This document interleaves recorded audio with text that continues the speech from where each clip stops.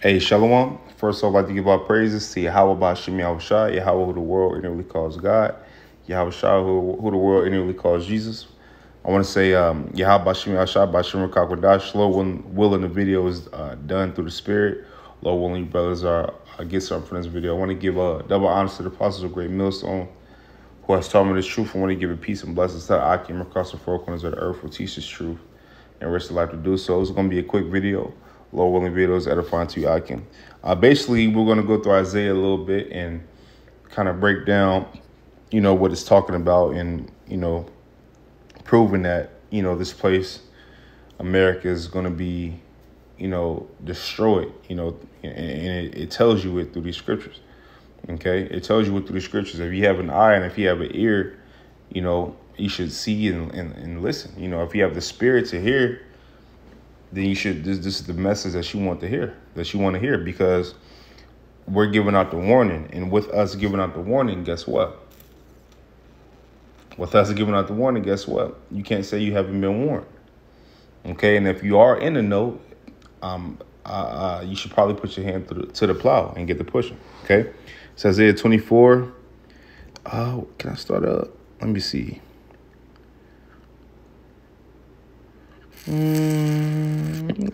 Let's go to 24. It's Isaiah 24:10. It says, "The city of confusion is broken down. Every house is shut up, that no man may come in." Now look, the city of confusion. Well, what does Babylon mean? Babylon means confusion. Okay, that's what that means, like to babble, right? It says the city of confusion is broken down. So that city of confusion, which is this place, is broken down. Every house is shut up, that no man may come in. There is a crying for wine in the streets. All joy is darkened. The mirth of the land is gone. Now, what's going to come, and that's destruction, right? And, joy is going to be gone. So, but what's going to cause that, right? Well, if you, I'll give you some examples, right? If you look at movies like The Book of Eli, if you look at movies like The Purge, all three of them, right? If you look at, like The Terminator and stuff like that, right?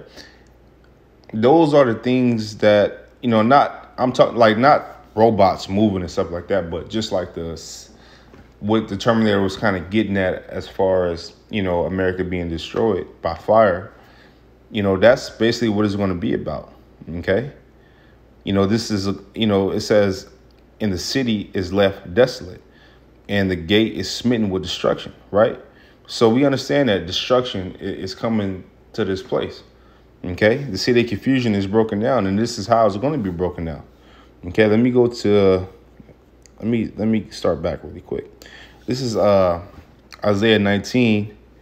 It says, just so I can prove my point, it says, "The burden of Egypt, behold," it's like Isaiah 19:1. It says, "The burden of Egypt, behold, the Lord Yahweh rideth upon a swift cloud, and shall come into Egypt. And the idols of Egypt shall be moved at his presence. And the heart of Egypt shall melt in the midst of it. And I will set the Egyptians against the Egyptians, and they shall fight, every one against his brother, and every one against his neighbor, city against city, and kingdom against kingdom." Right? So we understand that the last time we were in Egypt was what? Through Moses. Okay? But this is telling you that the Lord rideth upon a swift cloud, and that swift cloud will get into that's another video for another time. It says, "And shall come into Egypt." That's the Most High. The vehicles are the Most High chariots, and we know that. Okay, it says, "And shall come into Egypt, and the idols of Egypt shall be moved at his presence." So that hasn't happened yet. So what Egypt is this talking about? What Egypt is this talking about? That has not happened. It says, "And I will set the Egyptians against the Egyptians, and they shall fight, every one against his brother, and every one against his neighbor, city against city, and kingdom against kingdom. And the spirit of Egypt shall fail in the midst thereof, and I will destroy the counsel thereof. And they shall seek to the idols, and to the charmers, and to them that have familiar spirits, and to the wizards. And the Egyptians will I give over into the hand of a cruel Lord, and fierce kings shall rule over them, said the Lord Yahweh of hosts." You know what I mean? So what that hasn't took place yet, right? We understand that ancient Egypt was was purged through plagues, right? But when you go to Deuteronomy 28 and 68, it tells you, I will bring thee into Egypt again, but this time with ships, and you'll be sold to your enemies for bondmen and bondwomen, slave men and slave women. So throughout the scriptures, you're going to hear this word Egypt. You're going to hear this word Sodom, even though Sodom and the Gomorrah was destroyed. You're going to hear this word Sodom. As a matter of fact, let me get this.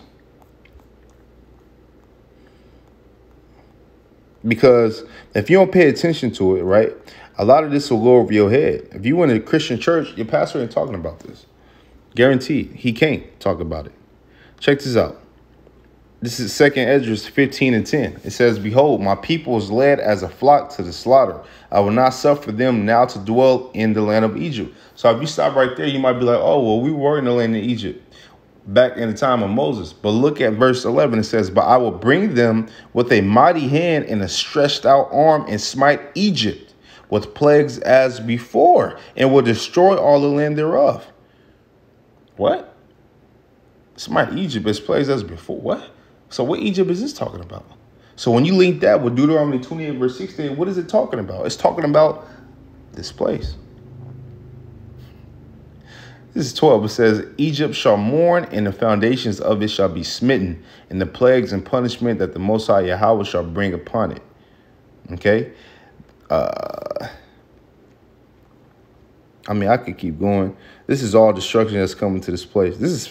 It's all destruction that comes. That might be another video for another time, but I just want to prove my point. So we understand that.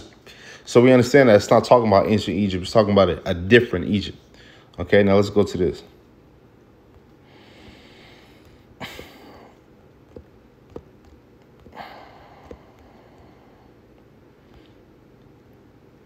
And their dead bodies shall lie in this is Revelation 11:8 says, and their dead bodies shall lie in the streets of the great city, which spiritually is called Sodom and Egypt, where also our Lord was crucified. Okay, so what? And I got that to get the point. So it's a place spiritually called, places spiritually called different things, Sodom and Egypt, because that's what it represents. Okay, these are the things that it represents, man. Okay, let me go back to Isaiah really fast. This place signifies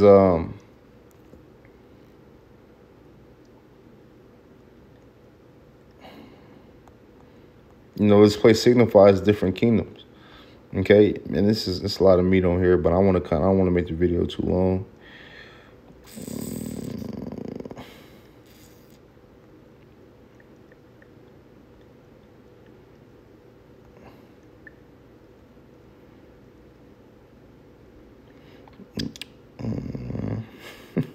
I'm going to do this. I'm going to get this. This is the point. I'm just jump to the points. Isaiah 13 and 18, it says, their bows also shall dash the young men to pieces, and they shall have no pity on the fruit of the womb. Their eyes shall not spare children.